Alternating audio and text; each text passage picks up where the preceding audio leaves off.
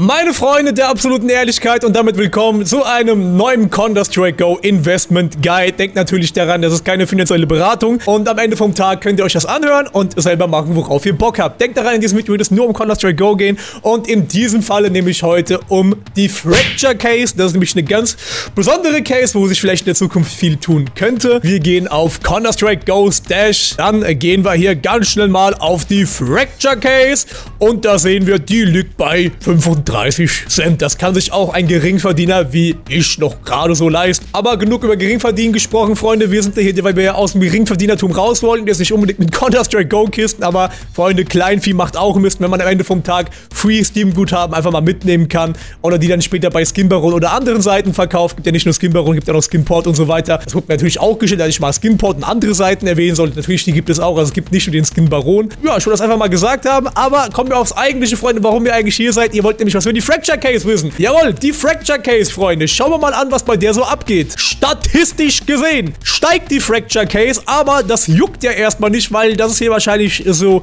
potenzieller Update-Hype, der hier gerade abgeht. Ja, das nehme ich jetzt nicht wirklich komplett ernst. Aber im Endeffekt schauen wir uns mal den vollständigen Graph an. Ihr merkt, ja, da war der Peak, da kam die Kiste raus und dann ging es ganz bergab. Und hier fängt die Case langsam an zu steigen. Und wird die weiter steigen, Reggie? Ja, ich bin der Meinung, die wird weiter steigen. Und jetzt passt auf, die Case ist ganz besonders. Denn die ist besonders behindert, nämlich in der Hinsicht, dass man hier viel nachdenken und spekulieren muss. Ich habe euch ja schon ein Video über die Gamma-Case gemacht. Ich hatte auch schon ein Video über die Revolver-Case gesagt, wo ich da sage, okay, da kaufe ich mich wirklich gewillt ein, weil das wird auf alle Fälle steigen. Also auf alle Fälle aus meiner Sicht. Ihr wisst, Almanistan und so, muss ich ja immer anmerken. Aber bei der Fracture Case haben wir einen Punkt erreicht, wo wir recht billig einkaufen können. Alright, jetzt kommen wir mal auf den Punkt, meine Hübschen. Diese Case, die ist momentan nur aus einem Grund so billig, weil die Case, die ist eine Goldgrube. Und ich werde euch gleich erklären, warum. Nummer uno, warum ist diese Case gerade so billig, in Anführungsstrichen? Also ich finde 40 Cent auch schon teuer. Ja, da kann ich mir ein Wasser beim Lidl kaufen oder einen 8 Centel Döner. So, gehen wir nämlich mal hier auf die Counter-Strike Go Database und da seht ihr, oh, Achtung, Achtung, die Kiste Fracture, die liegt noch im Prime Tour Pool. Aber das ist die allerletzte Kiste an allerletzter Stelle. Also ihr seht, die Kiste, die feiert bald natürlich in naher Zukunft ihr 3-jähriges Jubiläum.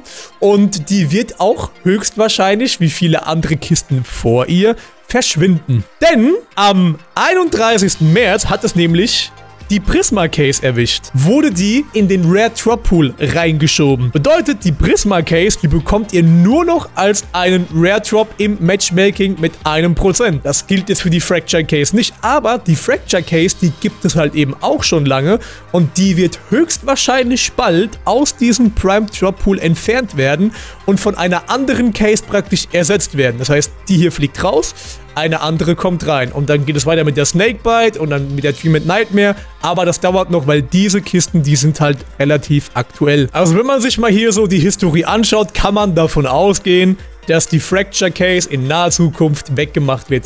Höchstwahrscheinlich auch, wenn das neue Update kommt, weil ich bin mir sicher, wenn das neue Update kommt, wird es auch eine neue Case geben, damit man das alles so celebrated und ja, oh ja, Leute, neue Source Engine, yippie.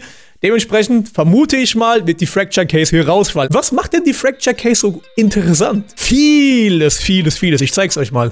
Einmal, Freunde, teilt die Fracture Case sich nur mit einer anderen Kiste den gleichen Knife Drop Pool. Und dieser Knife Drop Pool ist insane gut. Und obendrauf die Kiste, mit der er sich diesen Drop Pool teilt, oder die er sich diesen Drop Pool teilt. Jetzt gendern wir mittlerweile schon Kisten, Freunde.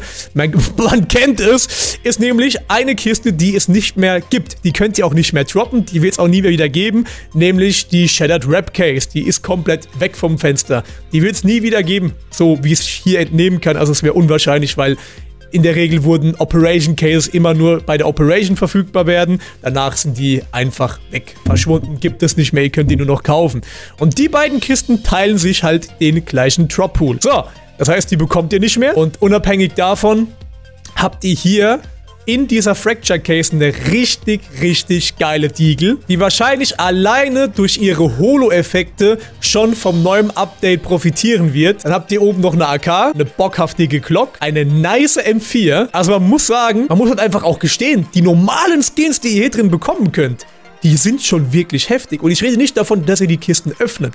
Ich rede nur von den Leuten, die sie potenziell kaufen von euch, weil ihr habt ja sie billig gekauft. Ihr verkauft die natürlich dann teurer. Und die Leute wollen diese Case haben, weil da sind schon ein paar Schmuckstücke drin. Also wie gesagt, allein die 4, die machen wirklich einen echt schönen Eindruck. Und naja, jetzt kommt aber die Hauptattraktion, meine Hübschen, nämlich der Knife Drop Pool. Ja, ein paar schöne Fade. Natürlich habt ihr auch die Möglichkeit auf den Case Hardened. Crimson Wrap ist natürlich auch am Start. Und dann, weshalb das viele unbedingt öffnen möchten, tada, die Hauptattraktion an dieser Stelle, die Skeleton Knives. Die sind heiß begehrt und ich glaube, die Preise hier sprechen für sich. Ja, die fangen ja schon bei über 1000 € teilweise an. Schaut euch das mal an. Auch die Möglichkeit auf dem Blue Gem hier an der Stelle. Oder auf dem Gold Gem gibt es ja auch, dass die halt praktisch kaum Blauton, sondern einfach nur komplett gelb oder Gold ist teilweise an verschiedenen Stellen. Ja, also ihr seht, der Knife Drop Pool ist hier wirklich auch schnieke. Und der macht einiges her. Und ich bin mir auch sicher, dass viele dieser Knives hier, wenn die nicht wieder pre-released werden in einer anderen Case, das weiß man nicht, das muss ich natürlich mal wohl angemerkt haben, die werden es höchstwahrscheinlich richtig nach oben schaffen. Alleine hier für das Skeleton Knife Fade gibt es nicht mal Preisdaten. Schaut euch das mal an. Einfach nicht verfügbar. Holy shit. Aber vielleicht gibt es ja bei Skin Baron eins. Ja, moin. Das ist schon ganz schön ordentlich. Ja. Also wenn ich die Kohle über hätte und nicht im Geringverdienertum leben würde, dann würde ich mir auch direkt, ich sag euch sofort, was ich machen würde. Ich würde mit dieser 3,43er Float, würde ich mir dieses Skeleton Knife hier holen. Sofort, direkt. Und würde das einfach ein bisschen in meinem Inventar gammeln und dann würde ich es ja später verkaufen. Hier auf Skin Baron oder irgendeiner anderen Seite. Mal schauen, je nachdem halt. Genau, so würde ich das machen.